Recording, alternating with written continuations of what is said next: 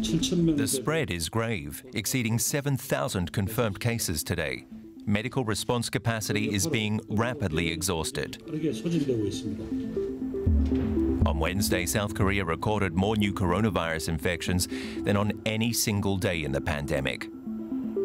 The healthcare system has been pushed to its limit, just as in many parts of the world. Exhausted staff, too few beds, equipment shortages. What can be done to strengthen healthcare systems, and how best to prepare for the next wave?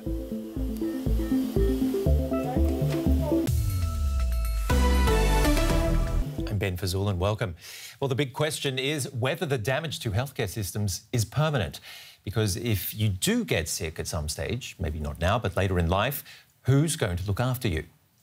Nurses and doctors are worked to the limit right now. Many are leaving their profession. And who can blame them, especially with a vaccine around that not everyone wants to take?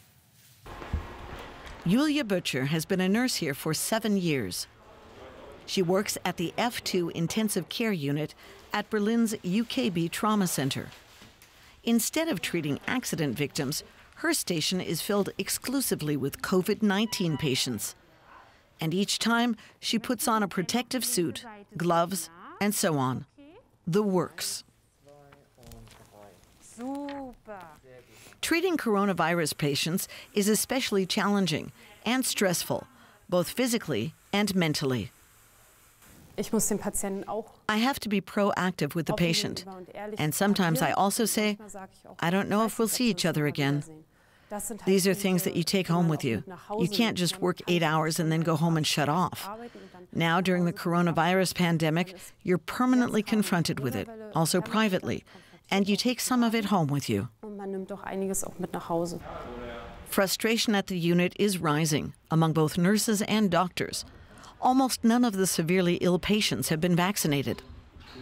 We're seeing that 20% of our intensive care capacity is occupied by patients who, for the most part, wouldn't be here if they had been vaccinated. It's frustrating. About 5,000 COVID-19 patients are being treated in Germany's intensive care units right now. That means about every 5th ICU bed is occupied by a coronavirus patient. And as a result, planned operations must be postponed. Senior physician Hans-Joachim Janssen is convinced that without a vaccine mandate, as the government is currently discussing, the problem cannot be tackled. There is simply a difference between having a vaccination rate of about 70% or one of more than 85%. It has a massive effect on infection activity, and getting to that point is very difficult. We won't make it otherwise this winter. It would affect us again next summer and autumn. That's why I'm for a vaccine mandate. Every COVID patient receives these medications, and more, every day. Those who don't want to get vaccinated say these medical professionals should keep that reality in mind. And let's pick up on that last point with Martin McKee, Director of Research Policy at the European Observatory on Health Systems and Policies. He joins us from London. What are the consequences of this pandemic of the unvaccinated on healthcare systems? Well, the consequences are really for 3 groups of people. Obviously, those people who are infected with COVID themselves, not just that they will get ill and they risk dying, but also whenever hospitals are overwhelmed, then the ability to provide care for them is compromised. The second group are for the people who have other conditions, cancer, for example, or are awaiting transplants, and they cannot get the intensive care that they will need, so their operations are being postponed. And in some cases, that could be fatal. It could mean losing an organ that they would otherwise receive. And the third group that you've just heard from are the staff, who are not just suffering from burnout, but also from a new phenomenon that we've more traditionally associated with the armed forces that we call moral injury. And that's the sense, we've just heard it described there, of where health workers want to provide the best quality care, but they simply cannot because of the overwhelming workload that they face. And that has major implications for their mental well-being. What's the solution for that last point that you make? Well, Within Europe, we see enormous differences in capacity in hospitals. Germany is very fortunate in this. It has several times more intensive care unit beds than, for example, the United Kingdom. But generally, what we have seen is that countries that have done better are the ones that they can expand into existing capacity. Now, that's not just having beds in hospitals. The crucial limiting factor is the number of staff. A number of countries, like the United Kingdom, set up these hospitals, field hospitals and conference centres, but were not able to use them because they didn't have the staff. But the other crucial area is the issue is the ability to redeploy staff and to bring in other people to help with the work, what we call task shifting. And where that's been able to be done, that's been able to help quite a lot.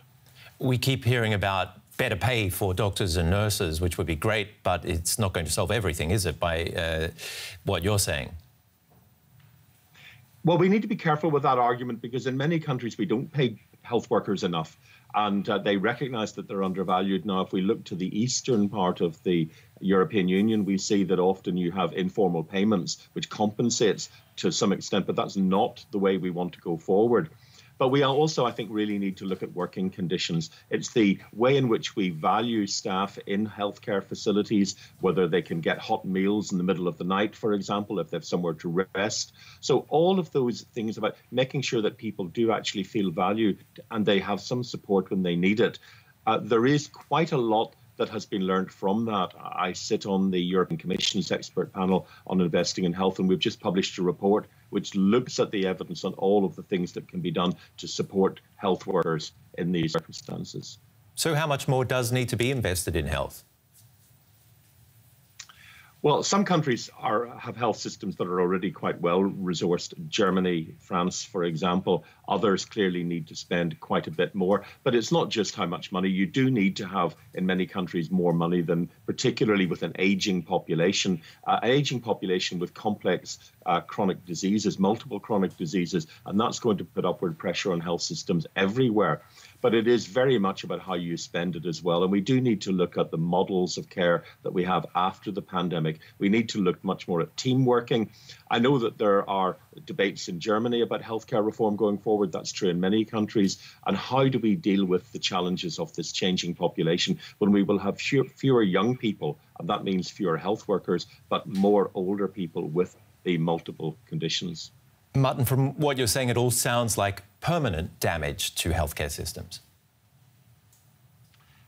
In many countries, it's going to take a very long time to recover from all of this because we have, as you've heard, had quite a few staff who are saying, do I really want to be doing this for the rest of my life? They're getting perhaps to their 50s and they're feeling that they're completely exhausted and they're leaving. And in many countries in Europe, the healthcare workforce has itself been aging. So we have a major challenge there.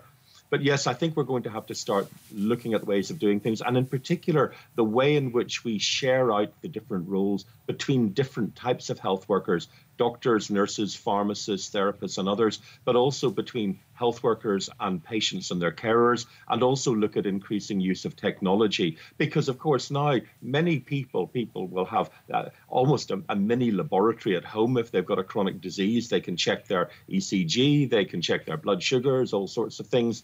And so we're seeing the way in which technology can help in all of that, but it all needs to be put together in a comprehensive package. There's no magic solution here. You heard it from Martin McKee, the European Observatory on Health Systems and Policies. Thank you very much for being on the show today. Thank you. Well, here's a question on Omicron now from one of our viewers, and here's Derek Williams. Will vaccines protect people against the new Omicron variant? We don't know yet, but it's certainly possible that the variant will be able to evade immunity to some extent. Some experts even think that it's likely. Let's look for a minute at why. Omicron has around 30 mutations that could affect the structure of its spikes, those protein clusters dotting its exterior that the virus uses to break into cells, which it has to do in order to start replicating. The spikes are also the home-in target for the antibodies created when the immune system responds to a lot of the vaccines that we've developed.